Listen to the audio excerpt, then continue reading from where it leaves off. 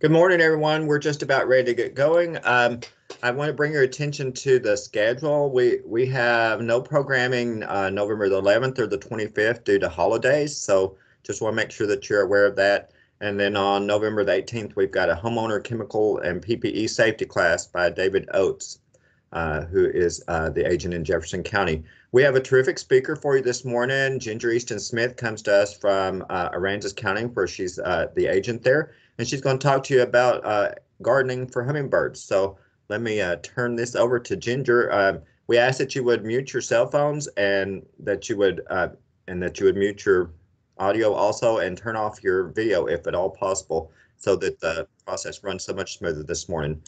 With that said, welcome Ginger Easton Smith.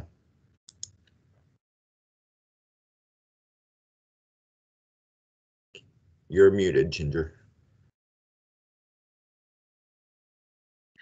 Well, you told me to mute, right? You told us to mute our microphone, so I did. Yes, I didn't mean to mute the speaker, though. Thank you, Kevin. I also wanted to remind people that if they have questions, to please put them in the chat box. And there's a little icon at the top you can click on, and then you can enter your message. So I'm going to get started with my presentation.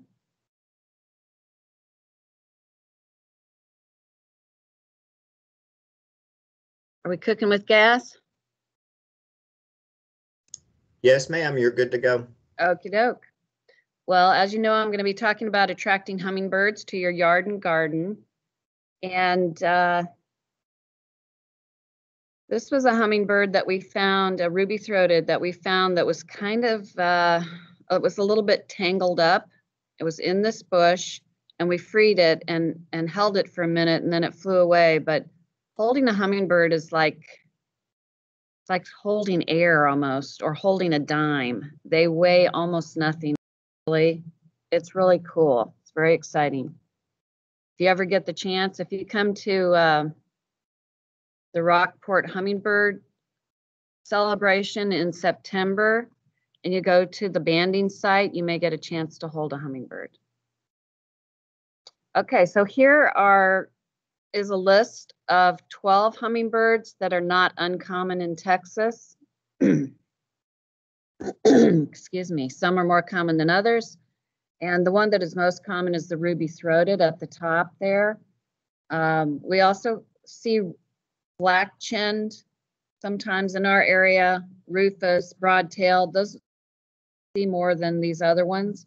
When we spot a calliope or an anise during the hummingbird celebration here, there's a lot of twittering going on.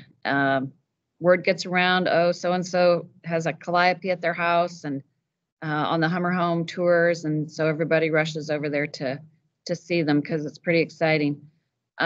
It's really hard to tell from the pictures which is which because it depends on how the sunlight is hitting them. It can change a lot. And the one in the bottom right that's a broad-tailed, that sure looks like a ruby-throated, doesn't it? It's got the scarlet neck, but that is the broad-tailed. But just to be aware, they can be a little hard to identify because they look different depending on how the sun is hitting them. So I'm not going to be talking much about hummingbirds themselves. I am an agriculturalist and horticulturalist, not a bird person, but I'm going to be talking about the plants that are attracting hummingbirds and also what they're doing here.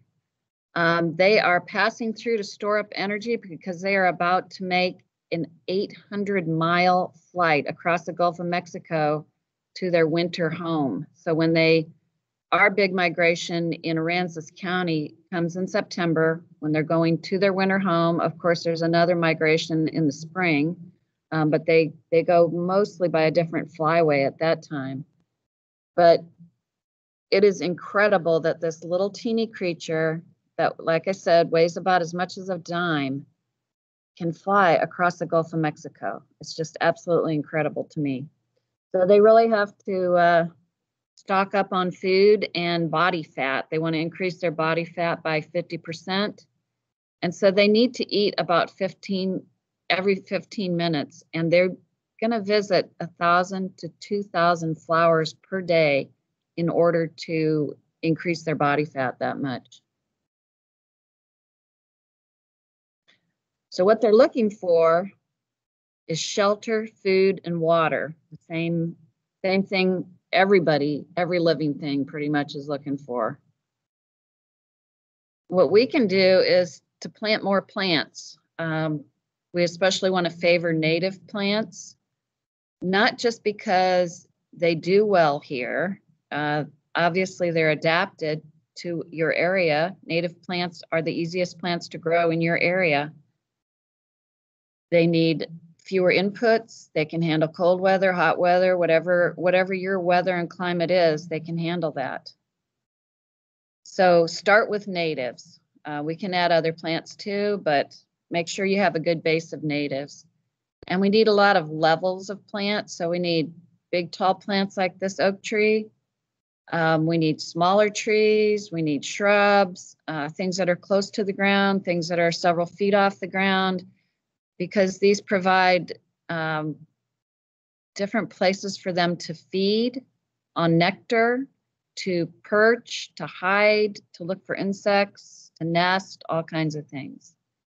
So we want to plant now through January.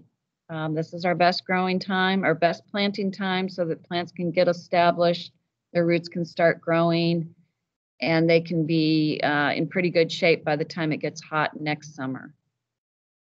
Also allow ample space. Some of these trees especially can get really large. Some of the shrubs spread a lot. So make sure you've got enough space for the mature plant. And then mulch. I just had to throw that in there. Mulching is so beneficial, and we have been having such dry weather here that it makes a huge difference to have mulch. So when you plant, add some mulch, just keep it away from the stem or trunk. Okay, so I mentioned that they're looking for shelter, and that would be from predators. So they like to have a place to hide under the tree canopy, but they also need open sky in case they have to escape. Hawks will come in and snatch a hummingbird while they're feeding. So they need some shelter, and they also need protection from the weather. They need places to perch and rest, and places to build their nests. They might not be building their nests. They're not going to be building their nests here in the fall on the way to their winter home, but some places in some areas and times they're going to need places to nest. So for that, we want a variety of trees and shrubs, things like oaks, elms, wax myrtle, sable palms, red bay, yaupon, just all the plants you can think of that are native are going to be beneficial for hummingbirds, for their habitat. So this is a picture that's showing the different layers. You've got flowering and other plants that are growing basically on the ground, some that are a foot or two above, several feet above. You've got the oak tree up there providing shade and shelter. Got some palms in the back. This is really what we're looking for. This is a good habitat for hummingbirds and for other wildlife as well. And of course, they're all interdependent on each other. Okay, so one of the big things, of course, they're looking for is food, so they can get that body fat up.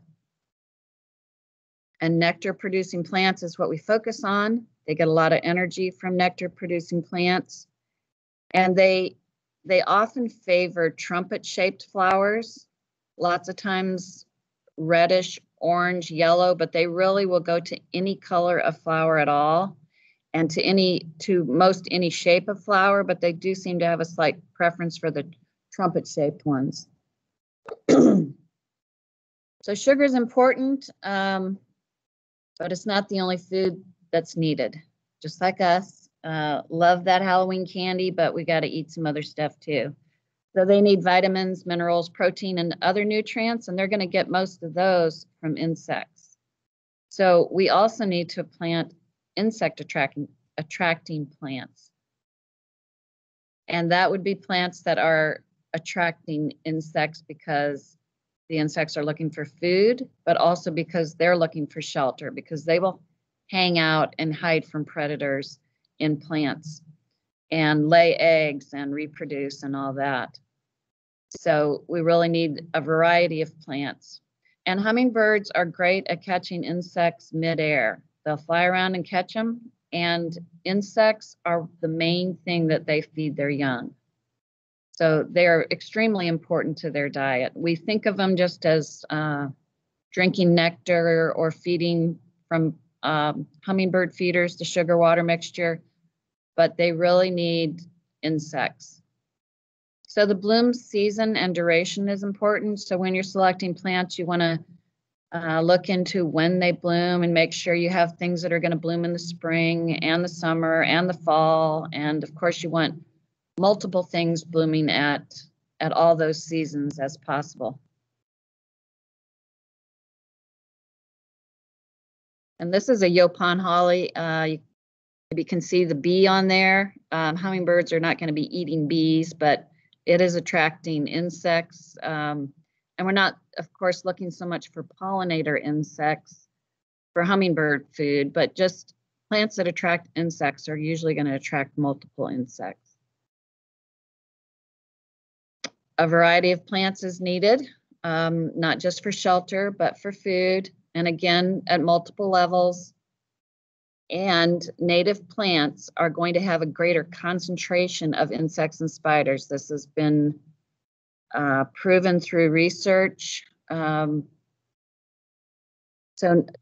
that's another reason to concentrate on native plants. Not only are they easier to grow, but they're going to provide greater concentrations of the insects that hummers need. We want to avoid insecticides because we're defeating the purpose if we're using insecticides when we're trying to attract insects. And here's just a few plants that are known to be good insect attractors. Pretty much anything that flowers is going to attract some insects.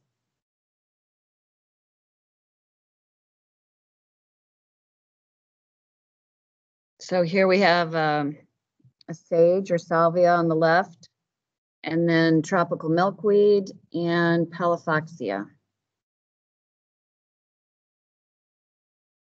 So remember, it's the concentration and variety of insects, not the size. We're not looking for any giant mosquitoes like this.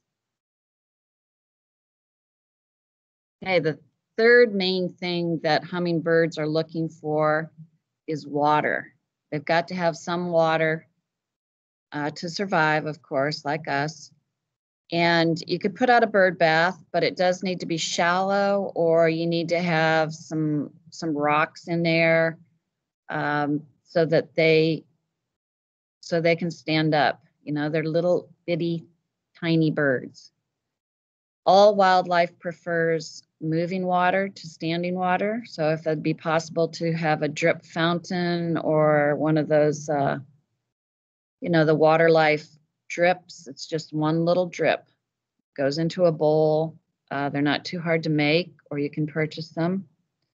Or a mist system. I've been to a couple houses that have mist systems actually just to cool things off on their patio, but the hummingbirds love that.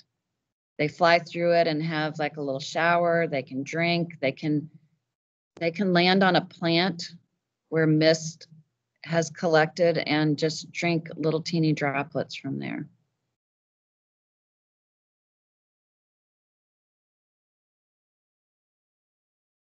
Do we have any questions so far?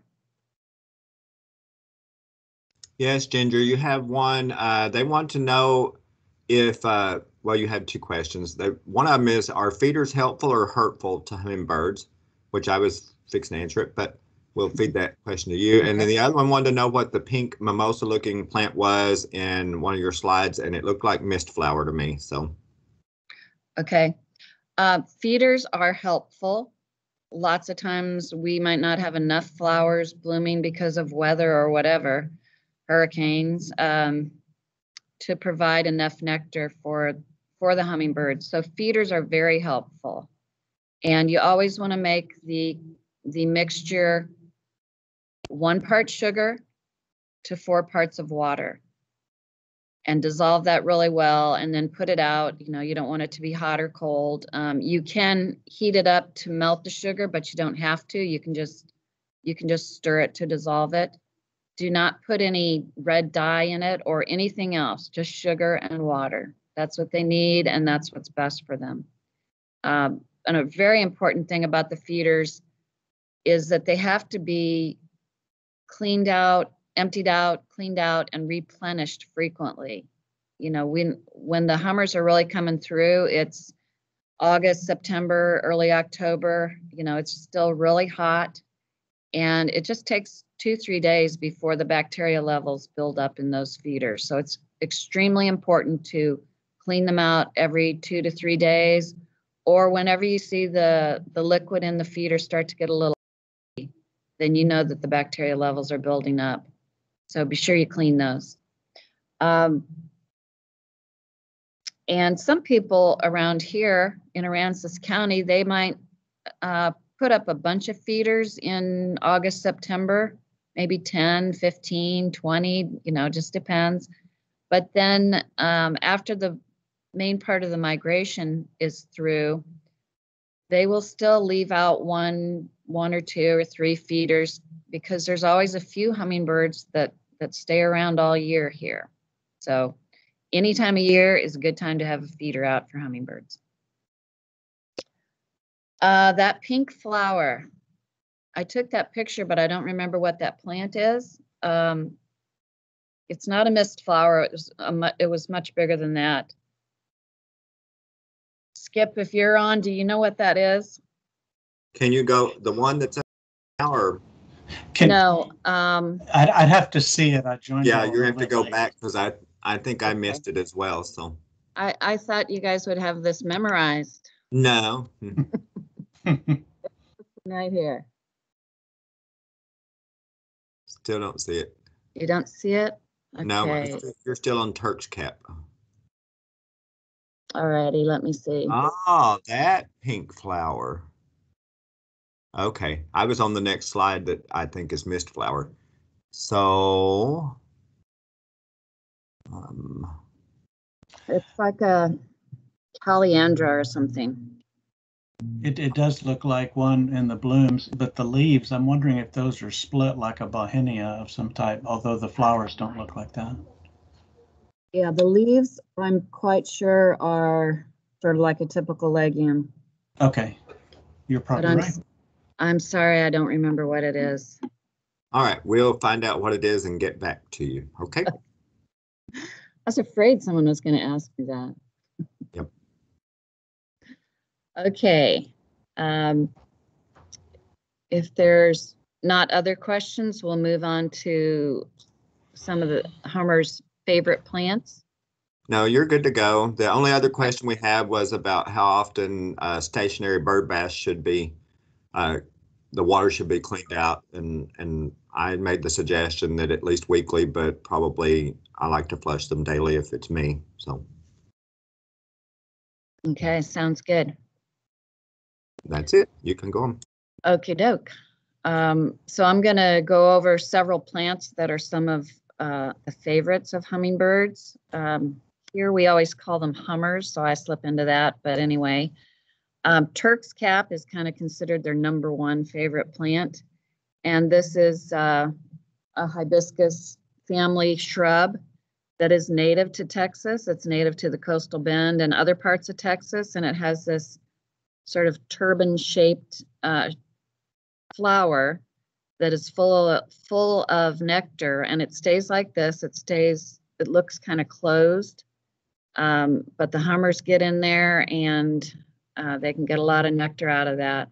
There's also a variety that's native to Mexico, and the flowers on that one hang down, but that's another favorite of hummingbirds.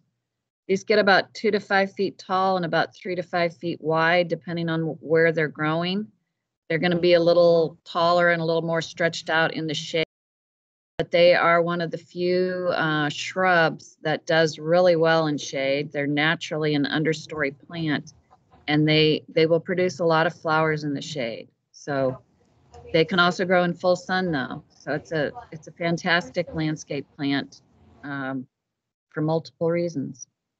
And they bloom summer, excuse me, summer through fall. The ones at my house right now are loaded with blooms. They have a low water requirement once they're established. And they come in different colors. Red is by far the most common. Pink is becoming more available, and then sometimes white. And in addition to hummingbirds, they attract butterflies and other wildlife. And here's some shots of how they grow. This one is very well fertilized. It's beautiful, dark green. And just as an aside, plants that are growing in shade do not require as much nitrogen as plants that are growing out in the full sun. So they're often going to be a little darker green. Okay, here's one of the pink ones. This is a variety called Pam per year. So Turk's Cap is native, as I said, and then the plant breeders have come up with various varieties by crossing. And so this is one of them. This Pam per year is a variety that developed from the native one. And you can also see the little red fruit in the center of the picture there of the pink flowers. And that's good for wildlife. People can eat them too. Another favorite is Cenizo or Texas sage. This is not a true sage, like it's not a salvia, but we often call it Texas sage. It can also be called barometer bush because when we get rain, it bursts into flower. It's another native to the coastal bend and South and West Texas. This one can get pretty big, 10 feet tall easily. Depending on the variety, there are smaller varieties. There's a lot of different varieties, again, that have been developed from this, and about 3 to 10 feet wide. And it can handle pruning, as can the Turk's Cap. Turk's Cap can be cut back fairly hard in the winter. This plant requires full sun to do well. You can see it's got sort of a silverish cast to the leaves, and it has hairs on the leaves. That's almost always a sign that that plant developed in full sun. It can reflect some of the sun, and it's going to need full sun. And again, there are some variations in flower color. Very low water requirements. Once it's established, it hardly needs to be watered at all. It attracts butterflies as well as hummingbirds and is very deer resistant. I don't know what numerous means. I put that on there, but I must have forgotten a word.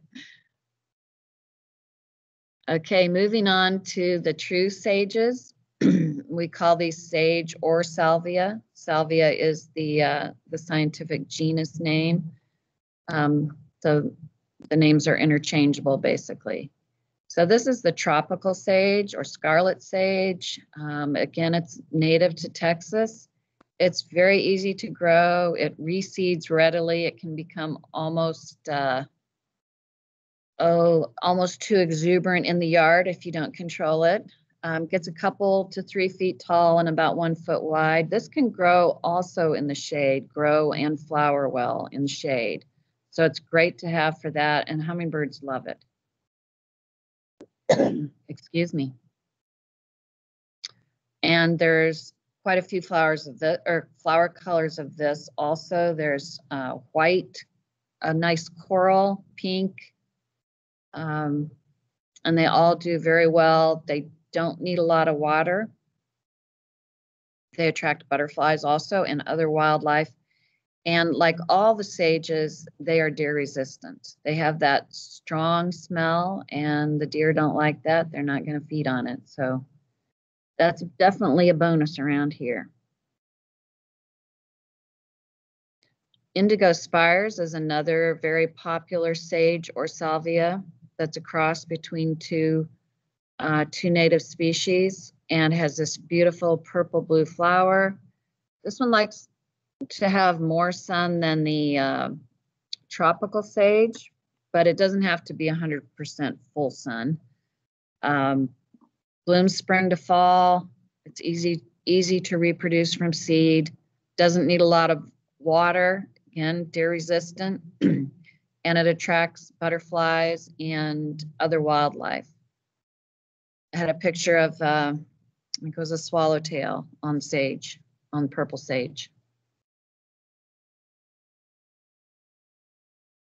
Okay, Mystic Spires salvia or sage is a compact form of indigo spires, the one I showed you just previous to this. And this was developed by plant breeders at Texas A&M, and this is a Texas superstar.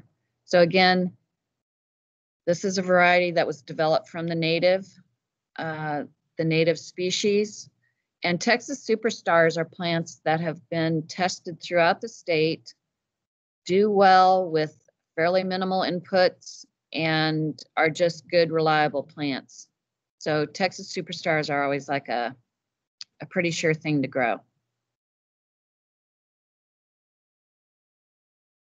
One more thing about the salvias is they can all get a little tall and rangy, so it's good to cut them back at least once a year, maybe a couple times a year. maybe in February, and then maybe again midsummer, just to keep them nice and full and bushy. Okay, moving on to crossvine. This is a beautiful and large. As you can see, it can get up to 50 feet tall or 50 feet long, growing up into a tree. And it is it's a stout vine, so it needs really good support. Hummingbirds love this plant. It can grow in sun or part shade. You know, if it's growing up a tree, of course, it's going to be in part shade. It blooms in the spring. It's got these beautiful big orange to yellow red blossoms. Again, does not need a lot of water. It's a native. It's deer resistant, and it can tolerate brief flooding. But I really want to make the point that you have to have good support for this plant because it grows quite large. If you're looking for something that maybe isn't quite so large of a vine, you might want to go with coral honeysuckle. And this should not be confused with the Japanese honeysuckle, which is very invasive. Make sure you're getting coral honeysuckle. And the scientific name is Lonicera sempervirens. That's what you need to look for. This is a native, and this grows about 25 feet high, and its stem is not as fat as the crossvine one. It's not as heavy a plant. You can grow this on a fence or a trellis. It doesn't have to be nearly as strong as if you're growing crossvine. Again, it can handle sun or part shade. It's going to bloom best if it gets more sun, and it blooms all summer. It's got these beautiful little, sort of like a cluster of trumpet flowers that hummingbirds just naturally feed on. And it attracts other wildlife as well as hummingbirds. And it has a low to medium water requirement.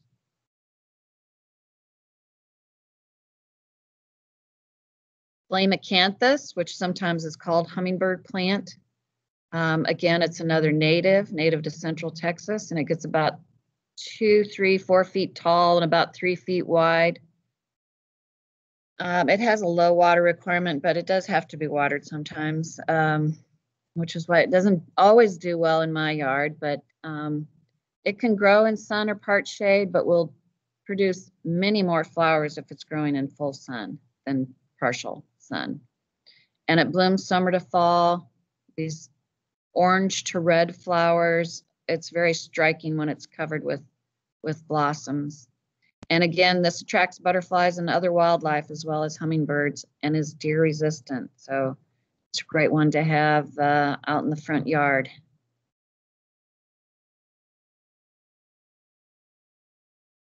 Okay, this is another favorite, Esperanza or yellow bells, another native to the coastal bend, South and West Texas.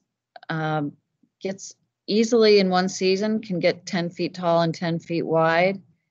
And this, again, really needs to have full sun to bloom well. It's easy to propagate from seed. It forms little seed pods, and once those are mature, you can plant the seed or let them drop and they will grow. It blooms from spring to fall in this beautiful bright yellow. And there's also a variety, there's various varieties actually of this also. There's a orange one, there's one that's butterscotch colored blossoms and it's called butterscotch. This has a very low water requirement. It also attracts butterflies and is deer resistant. So it's another winner, I think. And this will sometimes freeze down to the ground. In our area, when we have several days of below freezing weather, which does not happen every year, but when it does, it'll freeze back to the ground, but it grows back 10 feet tall in one summer. The only thing that'll really kill it, I think, is standing water.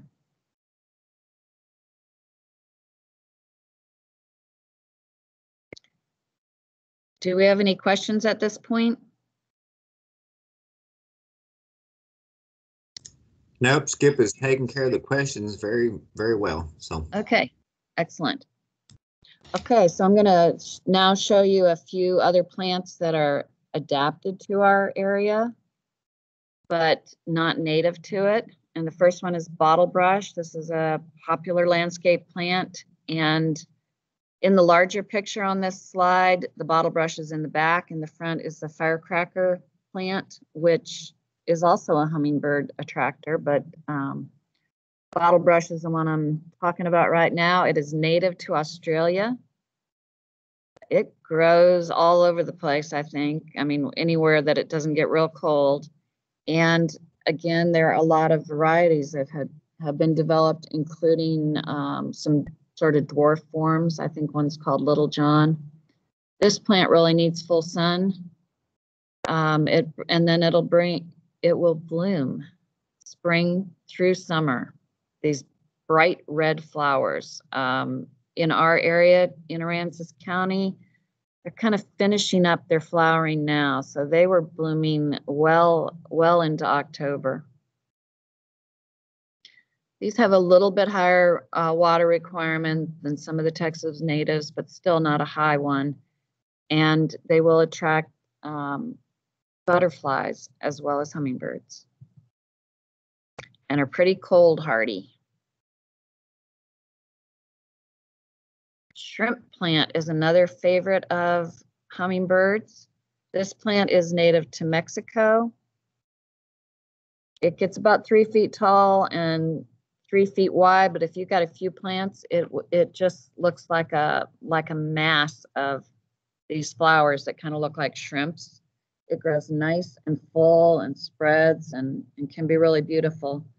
It also grows in sun or part shade, does a little bit better blooming in full sun, and it'll bloom most of the year round.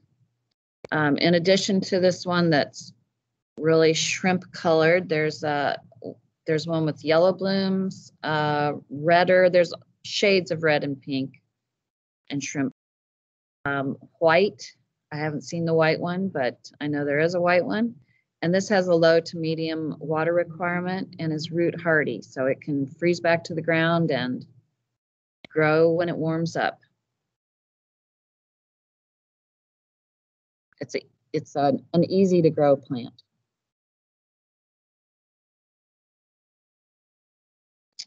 And this is firebush, or it's often called Hummilia. It's scientific genus. This is native to Mexico.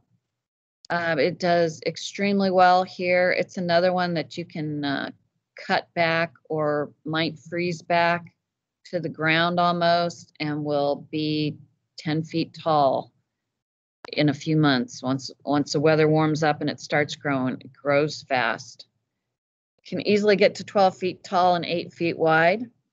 But as I said, it can it can handle being cut back quite a bit. It blooms. I just see that I put gall instead of fall. it blooms summer to fall. Mine are slowing down right now, but they are still blooming a little bit, and I still see creatures on there. A lot of bees right now that are sucking up the nectar. It has a low water requirement. Once it's established, it really doesn't have to be watered at all. It attracts a lot of insects and birds, and is deer resistant. So it's another winner. Easy to grow, well adapted, produces all these beautiful flowers. Creatures love it. It's feeding the wildlife. It's various heights, so it's just a great plant. And again, it's root hardy, so it can freeze back to the ground and grow again.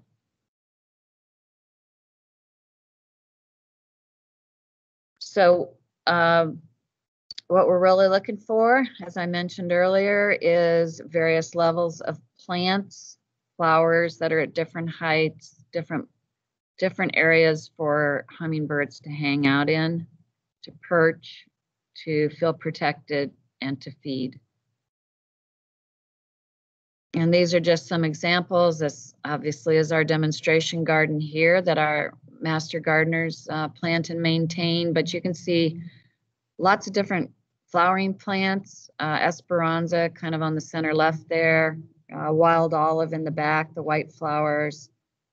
There's a cenizo in front of the wild olive that's not blooming in this picture, firecracker plant in the front. So you've got, again, a variety of plants, a variety of growth habits, flowers blooming at different times. This is a great habitat for hummingbirds. And just a few more.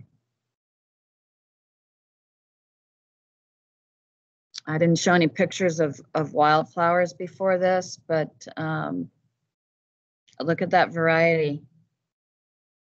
And again, there's trees above, so they have some protection from predators.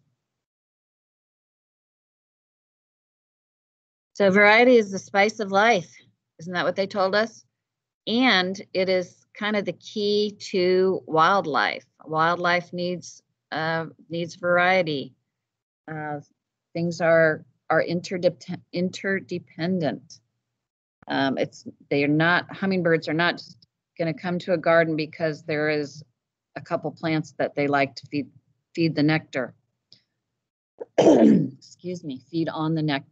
So we need trees, large ones, small ones, shrubs, annuals, wildflowers, vines, ground covers, all of that to attract hummingbirds and have a healthy garden. And that is the end of my slideshow. So are there any other questions? Yes, ma'am, you have a question about skyflower, if it's a good plant for hummingbirds or not. Yes, skyflower, which is also called Duranta or golden dewdrop. I'm assuming that's the one they mean by skyflower.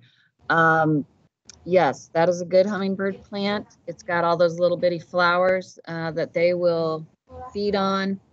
It has a nice full habit, and it's a shrub that gets about 4 to 5 feet maybe, and several feet wide. It provides a good habitat for insects and for hummingbirds. It's a good one. It's not a native, but it is well adapted. Okay, you have a question about whether you should have flowers or feeders, or is a combination better? Oh, that's a good question. Probably a combination is better. I mean, maybe it would be ideal to have enough flowers that the hummers could just feed on that, because they are going to get other things from flowers that they might not get from the nectar. But having flowers with feeders to supplement is excellent. That's great. then there's always food available for them. That's ideal, probably. I wouldn't try to do just feeders. They need to have some flowers, and of course they need, as I said, shelter and all that. Okay, can you talk a little bit about some of your favorite plants for hummingbirds that can be grown easily in pots? Sure. Let me go back to some. Turk's cap can be grown in a pot if it in a good sized pot, and that is one of my favorite plants, hummingbird or not. It's just a great plant, and as I've said, it's native. So it does well in pots. The Texas sage or cenizo does, except for the small varieties. I probably wouldn't plant that in a pot, but I would plant the true sages or salvias in pots. I do at my house all the time, especially the blue and purple ones, which don't seem to want to grow in my yard. They do great in pots, and they can be cut back to the ground, even in a pot. At the end of the winter, seeds that drop are gonna sprout in the spring. So they do really well in pots, and they're beautiful. Let's see, what else?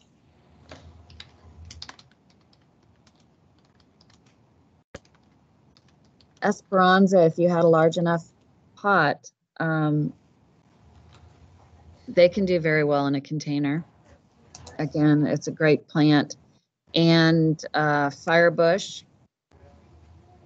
does quite well in a container, again, if it's large enough. But I think the salvias are especially adapted to growing in pots. Okay, you have a question about spirea. Spirea. Will it work here? It's great for hummingbirds in places where it grow well here. What about in places where it grows? I didn't catch that. Well, I grew up with spirea, so I know it's great for attracting hummingbirds. But can you talk about whether it can be grown here or not? You know, I am not completely sure. I don't think this is its favorite place to grow. I don't see much of it around, but I think it probably can. Maybe Skip, do you have an answer on that one? I'm sorry. Does spirea do well on the Gulf Coast? There's the white bridal wreath type, and I've seen it down in the Houston area. I haven't noticed further south than toward y'all's region. And then there's some colored types that are kind of a rose-colored blooms that I generally see further up in East Texas. Okay, thanks. Yeah, I cannot think of whether I've seen it down here.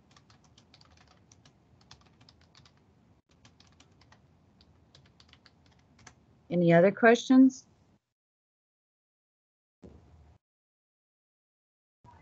I want to remind people that this presentation will be sent out to you, so you can refer to it at your leisure. And also we will be sending an evaluation that we would really appreciate if you would fill that out. It only takes a few minutes. Ginger, you guys have put together some awesome materials as well from the extension office down there, your plant guide and stuff. That I don't know if you shared that with this group, but it's awesome. Can you put that? Do you have that link available to put in the chat? I can share it. I'll go ahead and tell them about your coastal gardens book, and I'll add the link in. Okay. We have a book called In Our Coastal Gardens that the Aransas Simtricio Master Gardeners Association has put together and refined over the years. They redesigned it a few years back to a different format, and it's a fantastic resource. It lists only plants that are either native or adapted to the coastal bend, and they're grouped by their habit. So trees, large trees, small trees, large and small shrubs, perennials, ground covers. It's got a section of tropicals, grasses, and then it has photographs, and it tells whether they need the growing conditions they need, sunlight, water, what kind of wildlife they attract. And well, it's just birds, hummingbirds, and I think general, whether it's salt tolerant, it gives some notes on whether it does well in sand or clay. And it's a fantastic resource, and you can view it online at the link that Kevin is sharing with you. Or you can stop by our office and pick one up when you're down this way. It actually won first place in the Texas Master Gardener Association contest or competition a couple years ago, the year that it came out. First place for publications. Ginger, someone asked about when to prune lantana. I'm assuming down along the Gulf Coast area. I would prune it like December, January, February. If it starts looking raggedy before that, I'd do it then. Basically, you want to cut it down before the spring growth starts. And you can cut it pretty severely, but you know, just a little bit above the ground.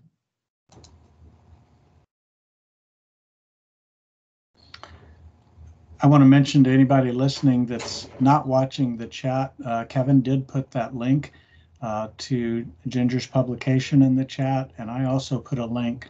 Someone asked where to view Ginger's PALM program, and I put a link to the PALM program as well as all the other Gardening on the Gulf Coast programs. So if you'd like to go over there and click on it, you'll be able to access PALMs and the others as well.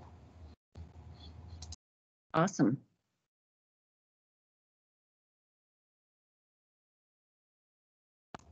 We had another question, Ginger, about the red liquid. I know you mentioned don't put it in there. I think someone's kind of wondering about is maybe why is that bad, or I think you said already it wasn't necessary. So do you want to comment a little more about that? Because it's really a common thing for people to feel like they need to dye the water red. Yes, it's not at all necessary. The hummers are going to be attracted to the feeders, partly because they have seen other birds feeding on it, but there's some evidence that says that it may be damaging to the birds. It's not a natural dye, so it's not something they come across and may be bad for them. So it's better to just totally avoid it, and there's no advantage in having it.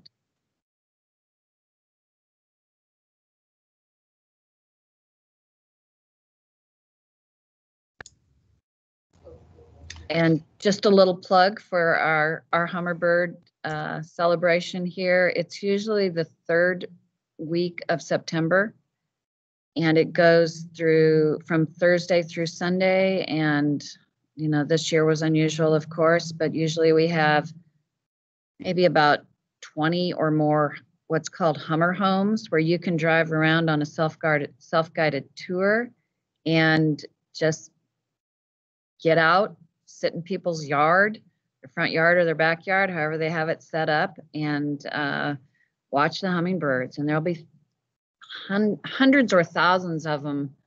Well, hundreds of them maybe at one house, but it's pretty incredible. And then there's talks, and there's vendors and all kinds of presentations, including things about plants, about hummingbirds, and about other birds. There's always a group that comes in that has raptors, and they fly around the auditorium. It's pretty cool. I see, excuse me, the question about red glass feeders versus clear glass. I don't know of any evidence that the red glass feeders attract any more birds than the clear glass ones. They are attracted to red, but they're attracted to other colors too. And somehow they seem to know that that there's feed in there, that there's something in there good for them, and they will come to the feeders if you put them out. And yes, they do hog the feeders. They are extremely territorial, and kind of drives me crazy to watch them because they spend a lot of energy chasing the other ones away. And they could just be sitting there drinking, but the solution to that is to have multiple feeders out. And yes, as Kevin said, to space them out, maybe put them far enough apart that they don't even see each other. But I have been to houses on the Hummer tour where every feeder is just, has maybe they have 8 to 10 holes for feeding, and they're just swamped. Every feeder is completely full. So it just depends, I guess, on how hungry they are at that moment.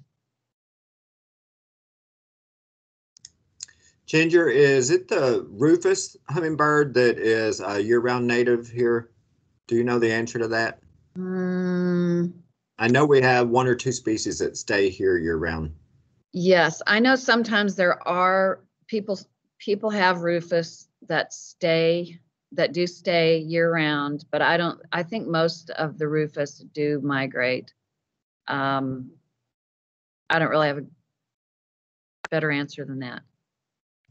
I don't know of any that all of them stay here year-round. All right, thank you. Do we have any more questions this morning? All right, well,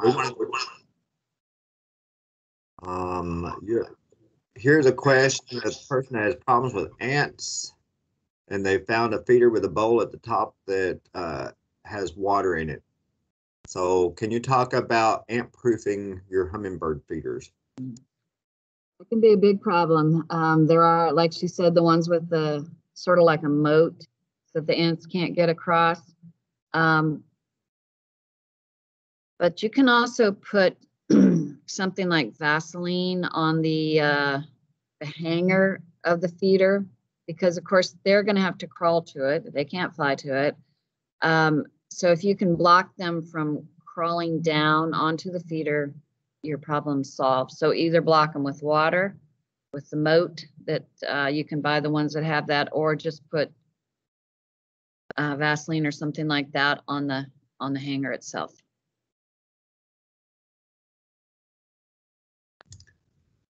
All right, but that seems to be all the questions, Ginger. We want to thank all of you for joining us this morning. We especially want to thank Ginger for doing such a terrific presentation, and I want to thank Skip Richter for assisting in answering questions this morning. We want to remind you that there's no program on November the 11th or November the 25th because of holidays. That makes our next presentation on homeowner chemical and personal protective equipment safety on November the 18th. So please join us for that program. And once again, thank you for allowing us to come in and be a part of the educational programs during this pandemic. And we hope you continue to enjoy the Gulf Coast Gardening online series. Thank you all and have a great day. Thank you, everyone. And thank you, Kevin and Skip.